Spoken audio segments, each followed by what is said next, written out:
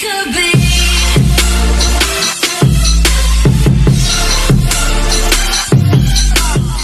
Reusable straws, turtles and stuff. Hello everybody and welcome back to my channel. My name is Marina. This one, she's gonna be a long one. Today I'm going to tell you all about my time in jail. When I first started making YouTube videos, I was never ever gonna talk about this ever. So now it's been about 7 years and I'm finally ready to talk about it. Now, a lot of you know me in person, so you might know this story already, but if not, here you go. Please excuse the scribbles all over this. My kid got a hold of it. But this is a picture that was taken when I was in jail. And this is not everybody that I was in jail with. This was actually a church group activity thing. And these are the people that went. Okay, so a little backstory. I had never done drugs in my life, ever. You should have seen how much persistence it took for people to get me to even smoke weed. Like, I was, nope, drugs are bad, nope, nope, nope. But then I met this guy that I thought was the best thing in the whole world, and if you know who this guy is, no freaking offense to him, I'm sure he is much better off now. We were just dumb freaking kids. I don't blame him for any of this. But if I would have never went and hung out with him, this might not have happened. Let's just leave it like that. So the first time that I go to hang out with this guy, he needs a name. Let's give him a name. So we're gonna call him Tom. I used to have a crush on him back in high school, but we didn't know each other. We had mutual friends. The very first time that I go to hang out with Tom, one of our mutual friends was there also. Let's call him Ben. So Tom and Ben. I go to hang out with Tom and Ben. And we get to where we're hanging out. We're hanging out in Ben's garage. He had like a couch set up and a TV, and we played video games and all that type of stuff. And we weren't there very long before he said, "Oh my God, we have this stuff and you have to try it, blah, blah, blah, blah, blah." Again, remember, it took a lot of persistence to get me to even smoke weed. What Ben and Tom had was not weed. What they had was a pill. Its chemical name is oxymorphone. That's what everyone called it. The brand name was Opana. Opana was a very strong painkiller. Like, insane. Like, I'm pretty sure that Opana is what took over when they got rid of Oxycontin.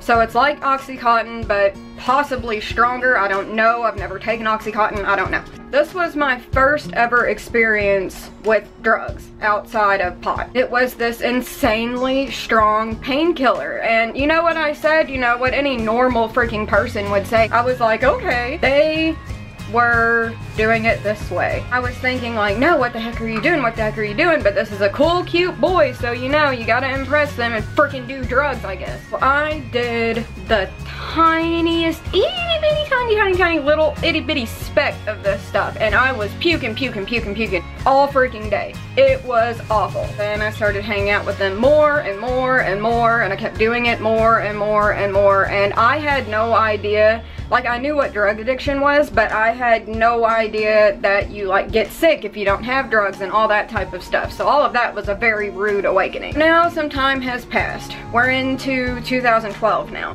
When you're addicted to a drug, it can take over your whole life, and that's exactly what it did. It took over everything. Selling all my stuff, he was selling all of his stuff. We were going to the pawn shop every day. We were freaking finding metal on the side of the road and going and scrapping it to get money. It was freaking awful. Now we're coming up to my first arrest. We're out of things to sell. We didn't have anything else to pawn. We couldn't find anything to go scrap. We had no money, and we were sick, mind you. I really don't want to tell this story because I'm such a terrible person. Well, I was such a terrible person at this time. No morals, no empathy, nothing, because I was just a shell that was running on drugs. It was awful. But yeah, so we were trying to figure out how to get money so we could go and get drugs. Common misconception about drug addicts. People think that drug addicts go out and get drugs so they can get high. And that's how it is at first, yes. But as time goes by and your body becomes physically dependent on this stuff, it becomes much more than getting high. As a matter of fact, After you do it for so long, you don't even get high anymore. It's not even about that. It is just about not throwing up everywhere, not having horrible stomach cramps, not dying. That's what it feels like. It feels like you are dying. I have no idea how I thought of this. We were sitting in my house. My mom was at work. My dad was at work. It was just me, Ben, and Tom. And I got this idea. I went into my mom's room and I found some old checks. Now these checks went to a bank account that had been closed since like the 90s or something. They didn't even have an account at that bank anymore. I have no idea how this worked. On ATMs there are check deposits. So basically what we did was we took these checks that were forever old to a closed bank account and I filled them out for a certain amount of money, signed my mom's signature, and then I had this card that took like $13 out of my mom's check every week. She gave it to me in case I like needed food or something while I was out, and it was for over-the-counter medications or, you know, kind of like an insurance thing. So I had this crappy card and I had these checks, this closed bank account, and we went to the ATM. We go to the check deposit, we put the check into the ATM onto the card that I had, then immediately we took the money off of the card and it worked. This bank account was closed. We weren't even at the bank that the checks were for. I have no idea how this worked. So we start doing this every single day. No one's saying anything. My mom's not saying anything. No sign at all that this is happening to anybody except us. Told you it was going to be a long one. So no one knows that we're doing this, and we're doing this every day to get money, to get drugs. So then this one day we go to do this, we put the check into the ATM, we go to take the money out, and it won't work. So we tried again, and again, and again, and it's not working. Then the next day, we go back to the ATM, and the ATM says that on this card is like $9,000 or something freaking insane. Mind you, I'm like freaking 17 or something, and that's a lot of money. And I'm like, oh no. So you know what I did? I'll tell you what I did. I told on myself. I called my mom and I was like, okay, look, this is what I've been doing. Now this is happening. I don't know what to do. So my mom's like, I'm gonna call the bank. All the while I'm sitting here thinking like, we're gonna go to jail. We're gonna go to jail. There's no way we're not going to jail, blah, blah, blah. The next day my mom comes home from work and she's like, yeah, I talked to the bank, but the only way for me to not have to pay this money is to file a police report. I was like, Mom, if you file a police report, we're probably gonna go to jail. I just have the best mom in the whole world. I have no idea why she didn't want me to go to jail. But yeah, she was like, no, no, no, you're not gonna go to jail. This is your first time ever being in trouble. It's fine, don't worry. The next day she comes home from work. I filed a police report.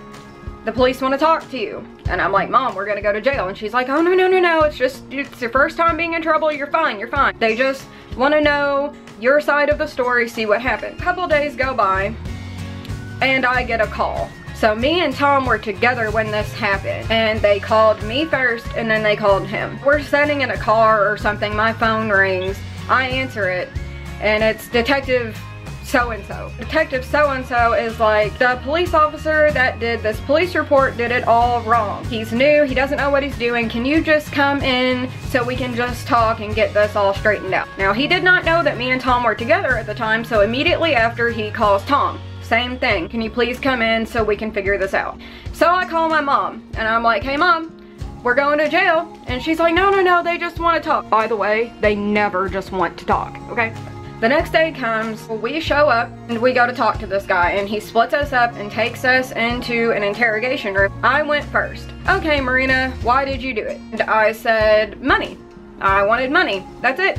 Then he was like, okay, go out there, have a seat, we're gonna talk to your boyfriend and get you all out of here. I was like, oh my God, we're not going to jail, thank God. I'm sitting right next to the door. I'm not in handcuffs, nothing like that. I'm sitting right next to the exit waiting for him so we can go. And 2 seconds goes by and the door opens, not handcuffs, a zip tie. They had his hands zip tied. Okay, Miss Burks, your boyfriend here says that you were doing this for drugs, so you're under arrest, hands behind your back, blah, blah, blah.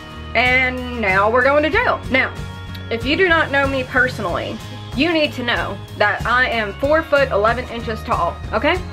I have like never weighed over 100 pounds. I am little tiny, and now I'm going to jail, terrified. absolutely terrified. They take you to the drunk tank, and that is where you sit until you are booked in and ready to go upstairs to general population. So I'm sitting there in the female drunk tank, and he is sitting in the male drunk tank. There's a window, and I can see through this window into a guy drunk tank.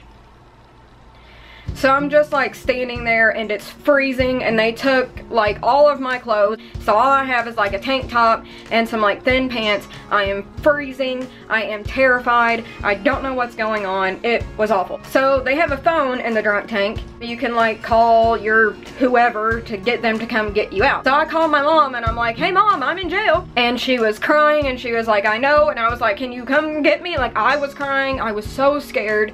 And she said, I can't come get you because your bond is $750. Technically, it was $7,500 court cash. Court cash means only 10% of that, which makes it $750, which is still a butt ton of money, and she couldn't get me out. So now I'm really freaking panicking, and I get off the phone with her, and I'm like, oh my god, what the heck do I do? And then I see, in the male drunk tank, I see Tom walking out. Maybe they're asking him questions, whatever. So I'm watching, they bring out this tub, and they start giving him his clothes, and he's putting his clothes on, and I'm like, what the heck is going on? And he walked right out the door. Good for him, he's getting out, but like, I felt abandoned. I felt like he just ditched me, because his family had money. They had $750, my family didn't. So the first time that I was arrested, I was in there for a week. I had to stay in there until my mom got paid, and she got me out, thank God. This first time when I got out, it was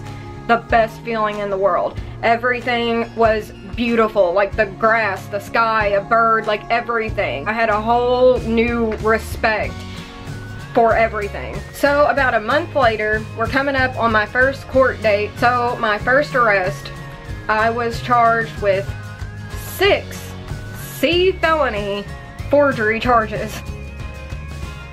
This is my first time ever being in trouble, and I've got felonies, 6 of them. I get bonded out, and a month goes by. We're coming up on this first court date. Had a public defender at the time. So I walk up to the prosecutor's office, and I'm talking to my public defender. He was like, I've got some bad news for you. When I got here, they informed me that you have a warrant for burglary. And he's like, yeah, we're gonna walk down to the courtroom, and I'm gonna talk to the judge, and I'm gonna try to get them to not take you to jail for this. He was gonna try to get me OR'd, which is basically the judge trusting you to come to court, so they let you go without having to go to jail. We go to the courtroom. I didn't know that this happened at the time. My dad had noticed that he was missing a garbage bag full of aluminum cans.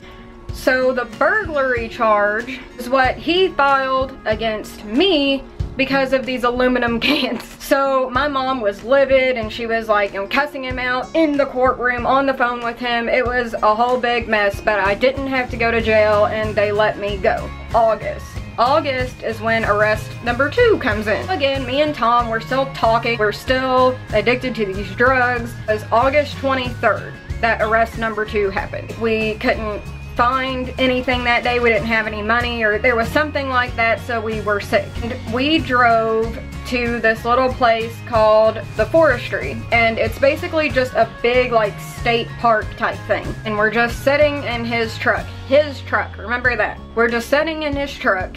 He was trying to do some things, some sexual things. I was sick, I was dying, I was very confused as to why he was trying to do these sexual things when we were sick and dying. And I was like, no, I'm sick. Right about that time, we hear a boom, boom, boom on the window. It's the conservation officers, and they are basically just like police officers for this little park area. So they're banging on the window, and they're like, what are y'all doing here? Y'all have been sitting here forever, blah, blah, blah. And we hadn't, by the way. We were there for 10 minutes tops. And they said that they had been watching us for hours, and we were sitting there, and, you know, they were like, what are you doing? So they get us out of his truck. They search the truck. And I'm like, well, we're good. We don't have anything. We're sick. We don't have anything. We're good. And lo and freaking behold, yeah, they find something in Tom's pocket. So he wasn't sick. I was sick. So they find that and they're asking him questions, they're asking me questions. They got us separated. They were asking me if basically if I was prostituting myself, you know, are you sleeping with this guy for drugs? And I was like, no, he's my boyfriend. And they start asking Tom, whose drugs? So he's saying, no, she doesn't know anything about it. They're mine. She doesn't have anything to do with it, blah, blah, blah. He's telling them this. I'm telling them the same thing. I had no idea that he had them, blah, blah, blah. They were just going to arrest him, and they were having me call somebody to come and pick me up. And then as soon as he finds out that he's about to be arrested, he says, oh no, they're hers, blah, blah, blah, no, they're not mine, I didn't know, So they arrested both of us. Now, keep in mind that I now have, this is the 3rd case. And because those other cases were still going and were not resolved yet, that means no bond, which means no getting out. Case number 3, arrest number 2, I was charged with possession of a narcotic within 1,000 feet of a public park, and D, felony maintaining a common nuisance. Now, there is maintaining a common nuisance and visiting a common nuisance. Maintaining is when drugs are found in your house, in your car, that type of thing. This was Tom's car, so really I should have been charged with visiting and he should have been charged with maintaining, but whatever, it's the same thing, D felony, boom. So this is where most of my jail time comes in. I was in there from August 23rd to December 19th. This time was a lot different than the first time. I had no idea when I was gonna get out, had no idea what I was gonna be sentenced to. I could be looking at prison time. I had no idea what was going on, and it was awful. So yeah, I was in there for a good chunk of time. So now let's just talk about what it is like in jail. One of the first things that I noticed about jail was that they had a way to do everything. And this was all stuff that they're not supposed to do.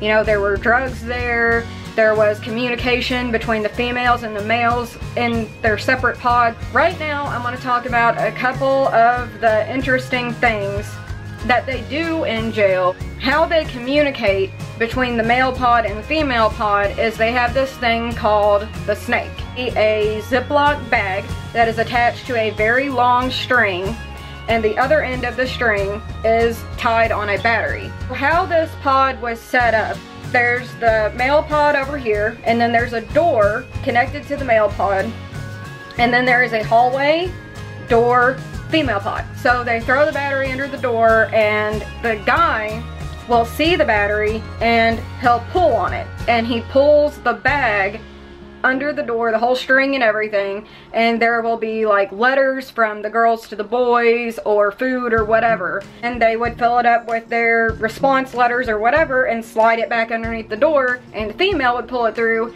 and that's how they did that. Now about the drugs, and there were drugs there. The way that they would get drugs in, there were these people called trustees. So they would bring the food in, they would clean the outside of the jail, that type of thing. So what they would do, the people in the jail would call somebody from the outside would come up to the jail and drop a bag somewhere, like in a trash can or behind a big leaf, you know, that type of thing.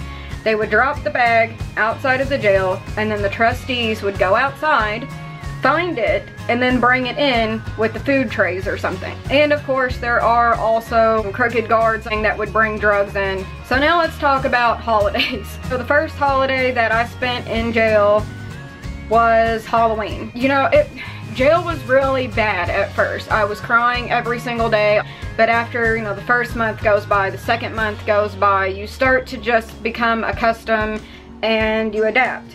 And that's what I did.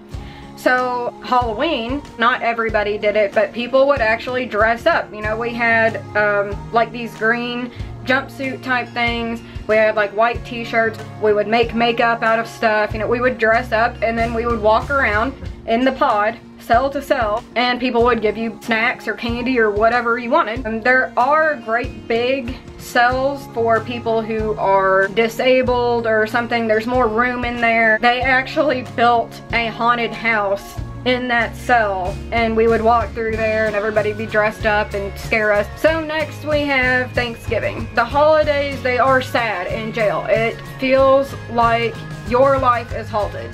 Your life is stopped for right now. And the rest of the world outside is just going. They're still going. And it's like the world is going on without you. It's very depressing. It can be very lonely. So Thanksgiving, what they did was they made us basically the jail version of Thanksgiving foods, and that was pretty much it for Thanksgiving. There are a lot of people in there that spent their birthday in jail. I don't know how it is in the guy pod. I'm sure it is a lot different. Females, most of them were very nurturing, and they were very, very sweet to me. Because I was young, I was small, a lot of them said that I reminded them of their daughters, like that type of thing. So I was pretty taken care of in jail. So birthdays, what do they do on your birthday? So of course there are jail cakes, there's jail fudge, you know, you can make pretty much anything with like commissary items. Somebody, hopefully, would make you a cake, and then you would get gifts. And of course it's not like the freaking new iPhone and crap. No, it's like a honey bun, a pack of ramen, that type of thing. Now this next part, I don't know how to explain this. I don't know how to explain this. Really, my whole life I have been atheist, and when I was in jail I was in a room with the church people. They would do like this prayer group and all kinds of stuff, and I wasn't religious. After my birthday, I got a visit from my lawyer.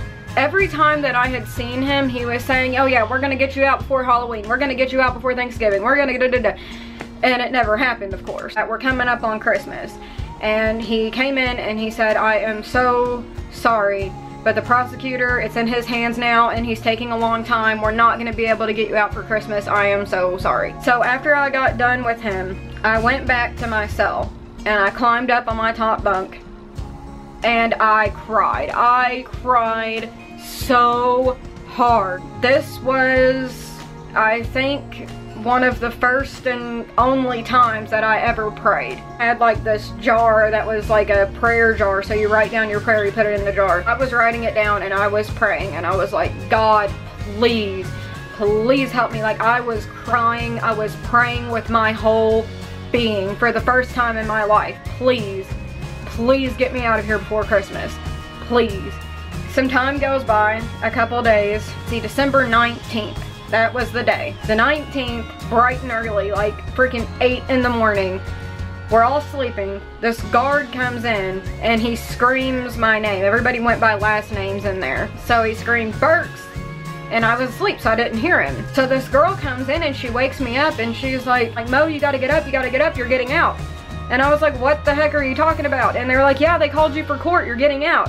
And I didn't freaking believe her. I did not believe her. I got myself ready for court anyway, and they came and got me for court. So when you go to court in jail, you are in your jumpsuit, hands shackled, feet shackled, like just penguining along. And my lawyer's talking to me, and he was like, you're getting out today. And I wasn't acting excited. And he was like, do you realize that you're getting out? It just wasn't clicking for me. So we go into the courtroom, and I get sentenced, and I'm getting released. And I'm like getting all of my stuff together. Meanwhile, my mom is downstairs waiting for them to release me. And we're talking on the phone. I'm calling her cell phone. She was like, yeah, they're waiting on this paper. Okay, so I hang up, and I'm still getting my stuff together. Now I've got everything ready. I'm ready to go. And I called her again, and I was like, hey, have you heard anything? And she's sobbing. She was like, this pink paper, they can't find the pink paper, they have to send the pink paper, blah blah blah. Pink paper. My SD card ran out of space. I told you it's gonna be a long one. So yeah, they bring me downstairs. Now I'm in the drunk tank, waiting to be officially released. I'm waiting for paperwork, that type of thing. I call my mom from the drunk tank, and I'm like, hey, I'm downstairs, I'm getting ready to get out, and she is still sobbing. And she's like, no, they're saying they can't let you out because this paper, they say you're not getting out today. They keep telling me you're not getting out, blah blah. She's crying, she's freaking out. Now I'm freaking out because I'm like downstairs ready to go, and now I might not get out. After a couple of minutes, gave me my paperwork, everything was good, and they're leading me out the door to go leave. And when I get downstairs, my mom is sitting there next to the door, and she's just crying, sobbing uncontrollably. The people in the window, and they will do this, they will lie to you, so watch it if anybody goes to jail. But yeah, they were telling her while I was being released, while I was being taken downstairs, while I was putting my clothes on and leaving, they were telling her I was not going to get out. I am still livid about this. Oh well, I got out, and getting out was so weird. It didn't feel real. It was insane. Like, when we were leaving, she was like, oh god, do you want anything to eat? Do you want to go get some like real food? And I didn't, because I was just happy to be out. And also I was car sick because I hadn't been in a car in like freaking 5 months. And yeah, that was it.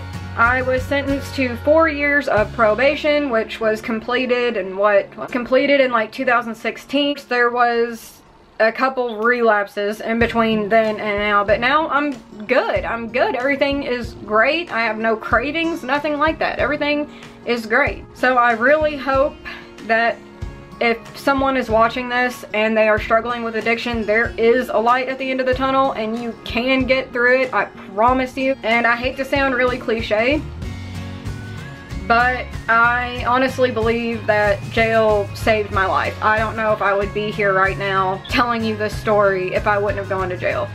So yeah, it sucked and there were some really bad times, but there were also some really good times, and I met some really good people, and I'm very thankful for all of it. I'm just glad that I made it out to the other side, because I have a lot of friends that didn't. You know, people think that when they're using drugs, the only person that they're hurting is themselves, and that's what I thought too. But it's not. You're hurting everyone that cares about you. Even if you feel like no one cares about you, they do. And when you use drugs, you're hurting them. And it's a terrible, vicious cycle. Addiction is, oh god, I could go on forever. A very painful and sick thing, and I really wish that it didn't exist, but it does. As you can overcome it, I promise you. If I can do it, you most definitely can. But yeah, that's all I've got for you today. I really hope that you enjoyed it. If you all want to see anything regarding my addiction, probation, anything like that, let me know in the comments below or on the waddle.